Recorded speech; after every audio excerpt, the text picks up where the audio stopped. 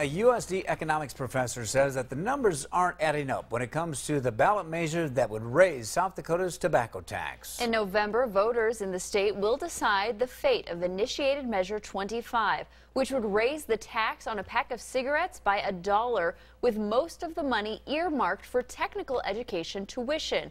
But as KELOLAND's Perry Groten reports, the professor who's been crunching the numbers says the language in the measure is confusing to voters.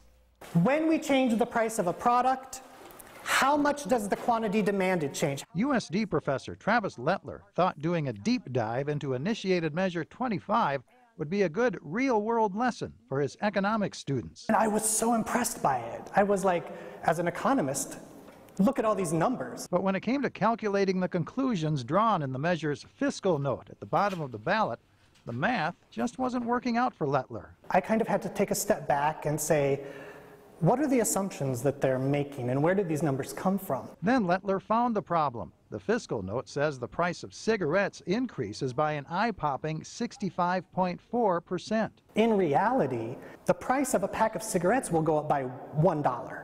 Basically from a little bit over $6 a pack to a little bit over $7 a pack. When you do that percent change, it's about a 16% change in the price. Lettler says the 65% number should refer to the tax rate change, not the change in price. An important distinction when it comes to calculating revenue generated from the tobacco tax. Lettler thinks it's an honest typo, but it will confuse voters. In no way do I think this affects the ballot measure at all. It's just in how it was presented and the information that people have when they do go to vote. Lettler says there are a lot of numbers packed into this short ballot summary on Initiated Measure 25.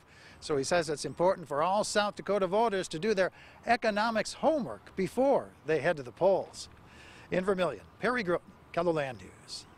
Now, we reached out to the sponsor of Initiated Measure 25, Sioux Falls Republican Mark Mickelson, who says he has confidence in the Legislative Research Council's calculations that the $1 a pack tax will generate an additional $25 million for the state.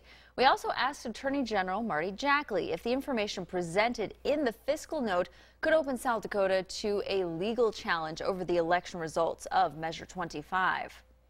In this particular instance, I suppose there could be a challenge in relation to a fiscal note, but that is something that really I think what it boils down to is a disagreement between the professor and the legislature on revenue. Jackley says the fiscal note in no way affects the conclusions of the Attorney General's explanation of the measure. So a